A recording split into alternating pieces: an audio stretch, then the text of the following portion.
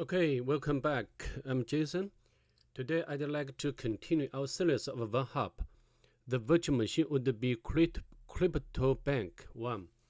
I will put the link into the description section below so that you can download the image. Before we begin today's video, if you don't mind, please subscribe to my channel. I do appreciate your help and support. So now let's get started. To save time, I have already imported the virtual machine image into the virtual box. So now we can go into the Kali Linux. As you can see, I have already identified the IP address of the virtual machine as 254. And I did the map scanning. I did the scene scan, the virtual scan, script scan, and also the comprehensive scan by specifying the option of -p-.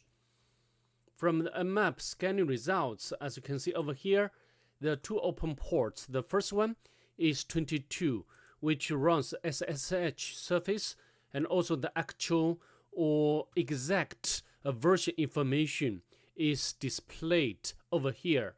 Of course, as we know, this version doesn't have any vulnerability what we can exploit. The second one is 80, and also the actual version information.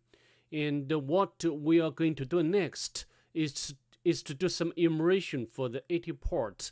So now I'd like to maybe I need to close all existing tabs.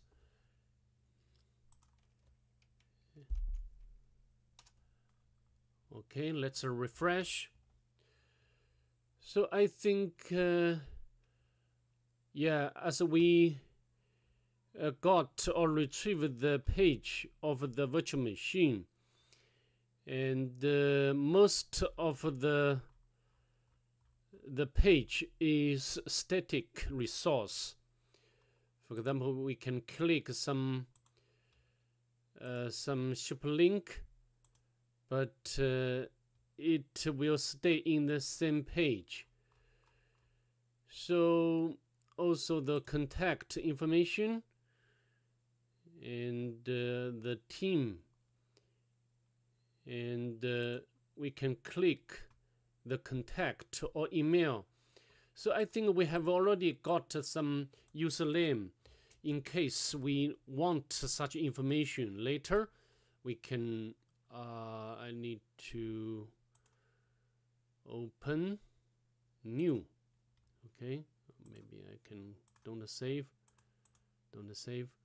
and make a copy. So the first username, and similarly we can get the second username. I mean the possible username. For the reconnaissance stage, we need to get as much information as possible, right? And this is the third one.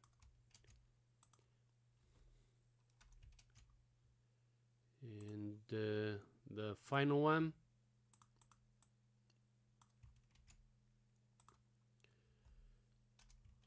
Okay, we can save this information into our working directory, and we can name this file as users from email, right? And we can save. And also we can check whether the site has robots file. Yeah, but oh, sorry, we need to refresh. Not found.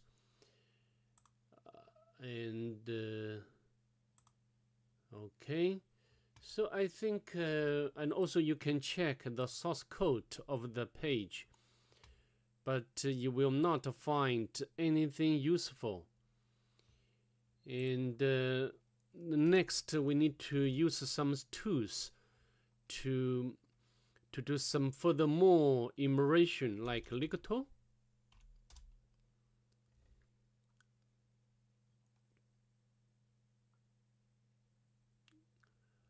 Sorry, I forgot to tell you. To visit this, also I need to. Sorry about that. I need to remove the existing record, and we can go back to our page, and if you can click secure login, and you will not make a successful login, and at the bottom from the status you can know this super link will try to, as you can see at the bottom, this super link will make us to link to the CryptoBank local. So to make this to work, we need to put this host name into our host file. Okay, now we can do that. And the IP address of the target, and the host name is CryptoBank local, and write and quit. So now we can log in. CryptoBank. I need to check whether we have already editing correctly. Crypto local. Yeah, as you can see,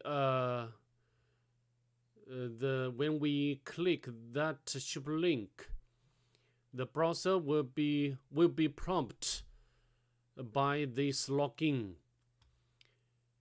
and we can try like admin. You will not get success. And now I think we have already finished the Ligato. Ligato. Nothing important we can get from Ligato, and we can use the GoBuster. I'd like to autocomplete this command, but I need to change the IP address of the virtual machine. And as you can see, the assets, maybe we can try this directory and some subdirectories like image, like fonts, but I think these subdirectories cannot give us useful information. And also the development, very important. Normally the development side has some like misconfiguration or some vulnerabilities we can utilize development, but we need to put the username and password, which is done by HTTP basic authentication. And also we can try like admin and admin, but it will not work. So I like to cancel. So I think we have already, we cannot give more information besides these directories or files. So I think the directory enumeration at this point is completed. And what can we do next? If we go back to the chatting platform or user login platform, maybe here exists SQL injection vulnerability, and we need to check whether this login window does have such a vulnerability. But how to do? We can use the tool of SQL map. And before we do that, we can intercept the request and save this request into file. Okay, and burp suite, And now we can launch our Burp Suite.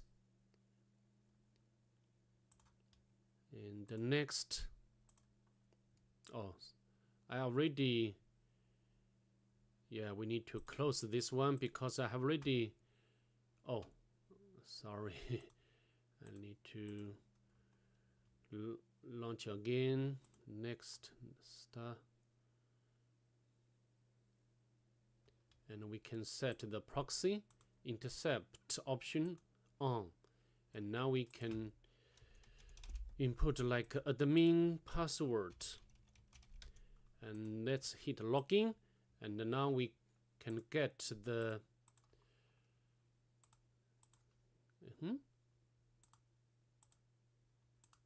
nothing. Maybe we need to close all Burp Suite, and I make sure, yeah, the proxy has been configured. I think no problem. And now we can launch our Burp Suite again. I don't know what's wrong with my Burp Suite.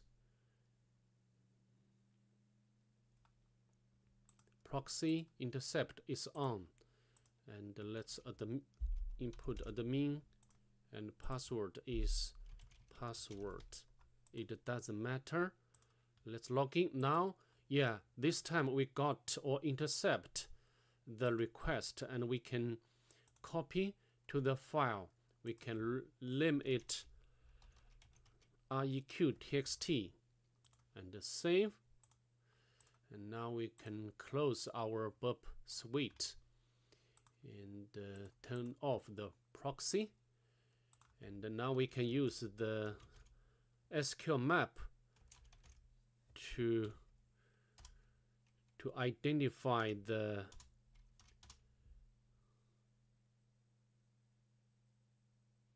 because I have the cache, the result, so it will not do the same testing process. But I can tell you now we have already know this login portal have the SQL injection vulnerability, and then we can enumerate the database. As you can see, we can know there are available databases like CryptoBank and also the standard database. Of course, we need to take take more attention to this database, and we can make a copy, and we can specify the database as CryptoBank. And now we need to know how many tables in this database. Yeah, we got to know in this database, CryptoBank, the 3 tables. Of course, we just need to know or need to get the information from the accounts table, because the credential is always the most important part. And now we can specify the table as accounts, and we need to get the column information in this table. Yeah, we got some column name, and we need to get the password and the username information, and we can specify the column username and the password. And now we can dump all data with these 2 columns. Yeah, we got the username and password, and we can make a copy. And now, of course, you can try login to our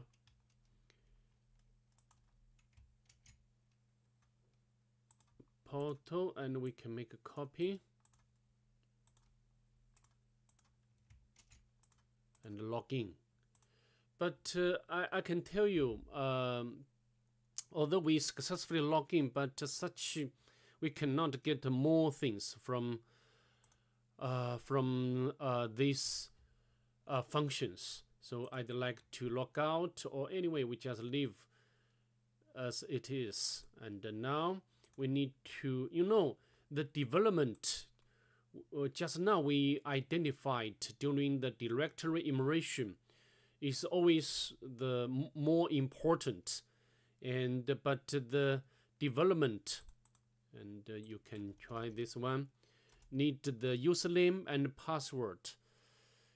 So we need to crack the password and the username.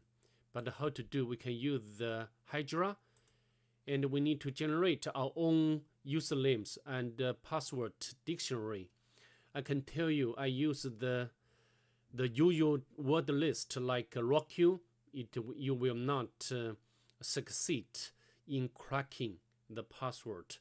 We need to use this existing information or retrieved password and username to generate our own dictionary, and we can make a copy,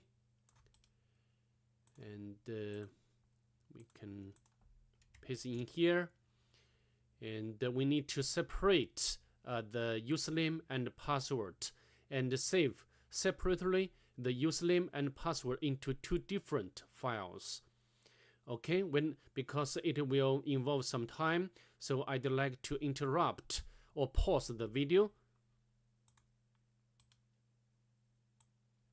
Okay, I have already separate the user information, from the database, and I have already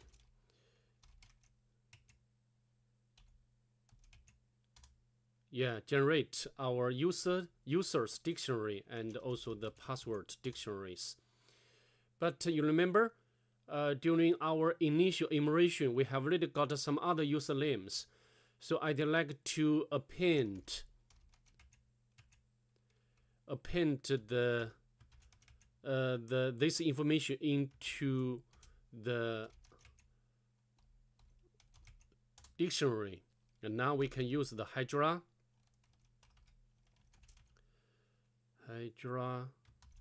user.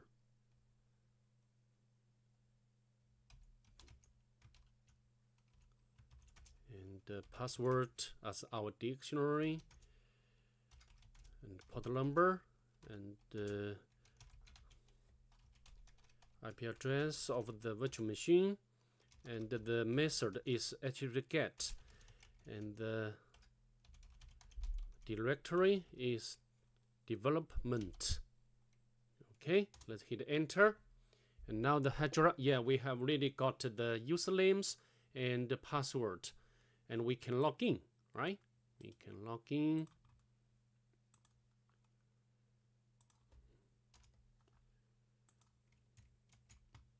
And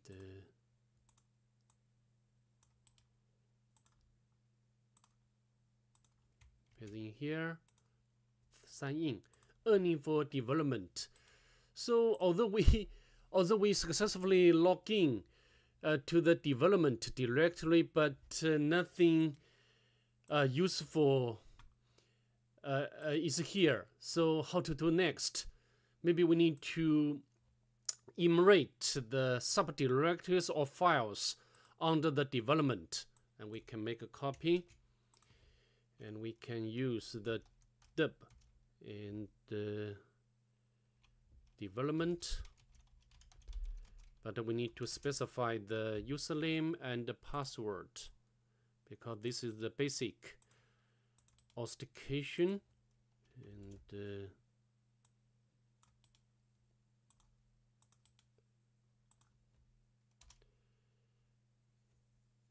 as you can see, we have already identified or discovered some subdirectories like backups. For example, we can make a copy,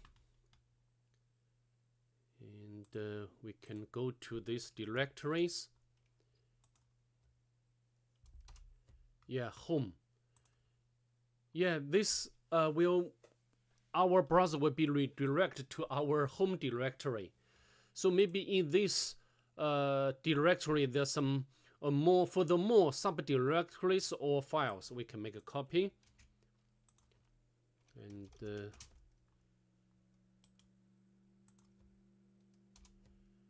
yeah, we have already identified the JIT repository. Of course, the JIT in some case will involve some important files or credentials. So we need to use the JIT hack tool to clone the repository from the target. And now I'd like to go into my JIT hat, and we can remove my old and we can use the Python JIT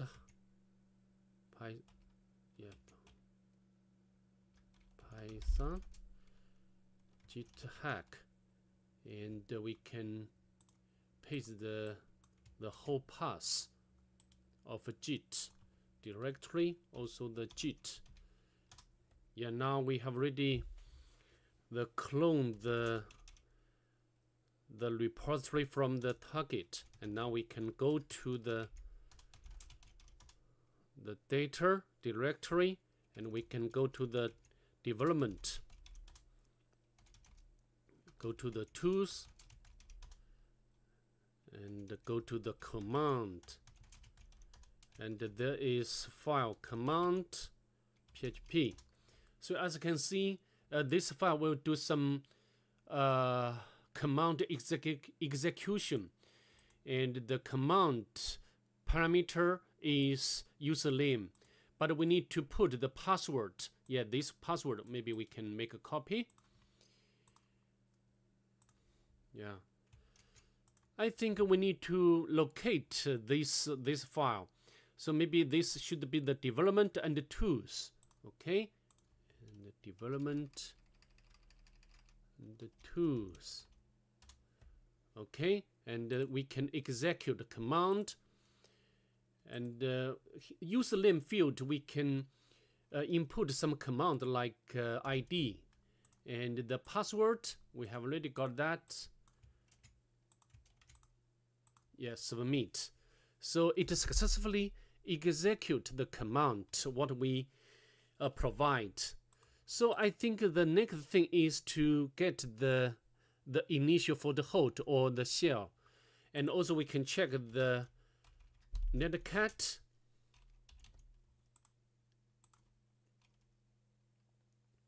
The password is this one, and submit. Yeah, so the netcat has installed on the target, but I can tell you, because if you run like a command to try to get the reversed shell, and we can copy the password, and before we run the command, I need to set up the listener,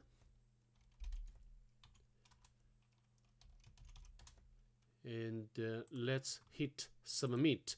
But you will fail because the firewall in place, so we need to crack. I need to come back, sorry, and we can remove. So how to do?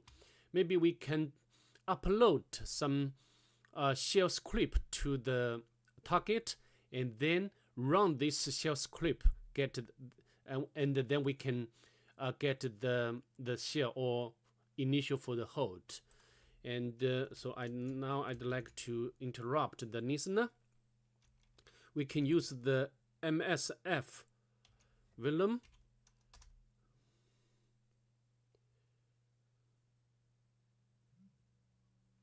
Yeah, we can use this payload, and we can make a copy. Vulnhub, and the localhost is our Kali Linux, and the local port is 555, and the file type is raw. Okay, let's hit enter.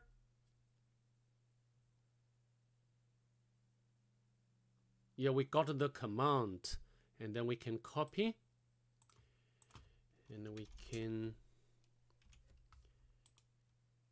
write this line code into the rev shell script. And now we need to upload this shell script. And how to upload? We can use the wget.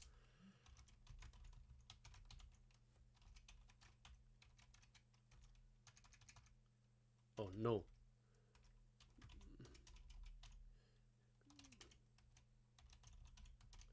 And we also need to provide the password. Login. Sorry, submit. Yeah, no problem. We can check the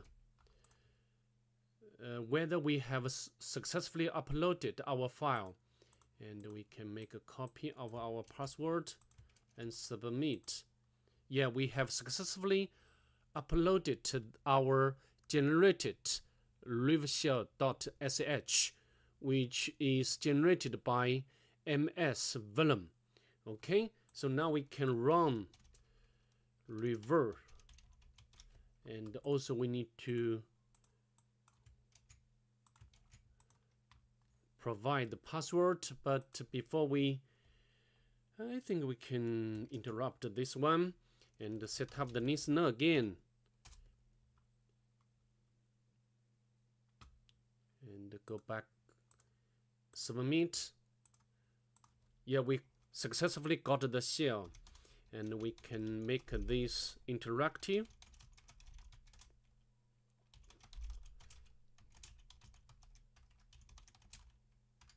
PTY module, PTY spawn. And now we can go to the home directory, and we can check some information. Yeah, as you know, the Docker from the if configure command, we can know the target has container or Docker installed, and also the IP address, and also we can check the service. As you know, one container runs. I think this port number is running at soar, and so maybe before of course, the final objective is to get the root shell and the root flag. And now, before we do that, we need to upgrade our shell to the interpreter. But how to do?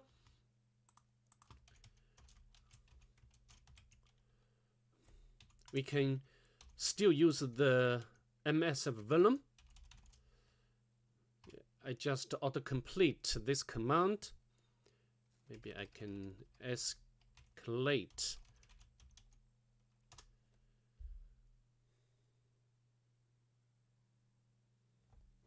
Yeah, no problem. And we need to upload this file or payload onto the target.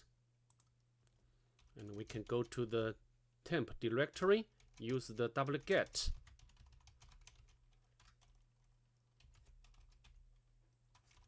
IP address of the Kali Linux. And the name is, we can just copy and paste in here, no problem. And we need to change mode. But before we run this file, we need to set up the handler. Launch Metasploit.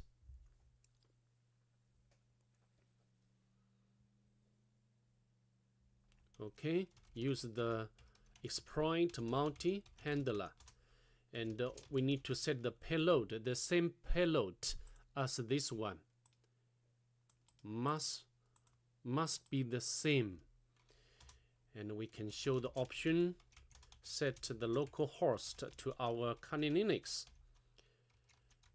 set the local port, also this local port should be same as this one when we generated the escalate payload. Okay, 666, and now let's run. And now we'll start the handler for us.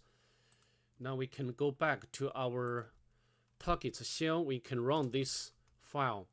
I think we have already got the metapret session, and because the container is in the target, we need to make a tunnel and allow our Kali Linux to access this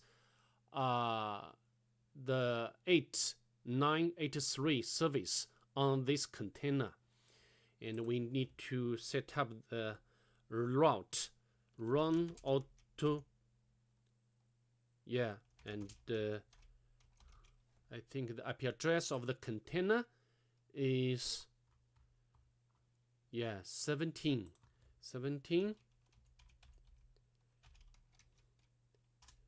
Yeah, no problem. And then we need to configure port forward, and add local port. We can set the local port is 81, and the remote port is, I need to confirm that the port is 8983, and we need to visit the container because we have already set up the route. So it means that allow our Kali Linux to access this IP address. Let's hit enter. Yeah, no problem. Now we can open up our browser and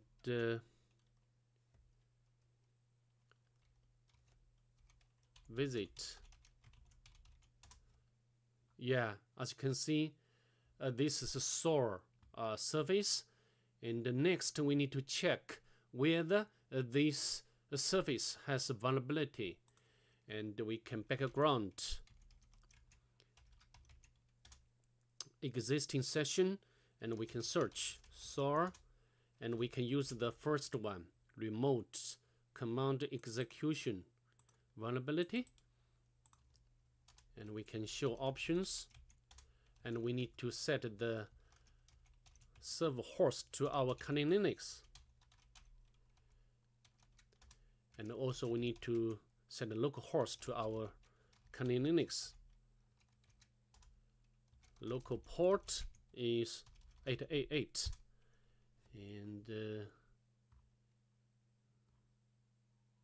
and also we need to set the remote host.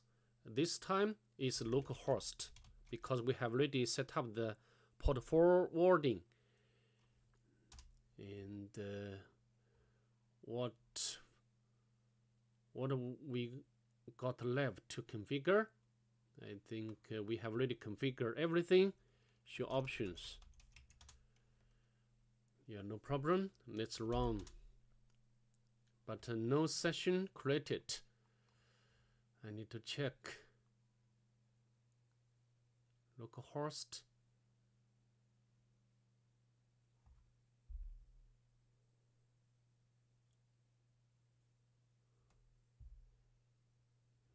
I need to fix this issue. Sorry, I think I found the problem.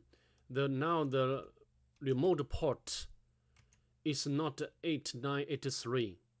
It should be the 81 because we have already configured the port forwarding, and this should be the local port on our Kali Linux. And now let's run. Yeah, no problem. It seems it's working. Okay, we got the second metapret, and now we can list the existing session. And now we can go to the shell, the ID, and we can Python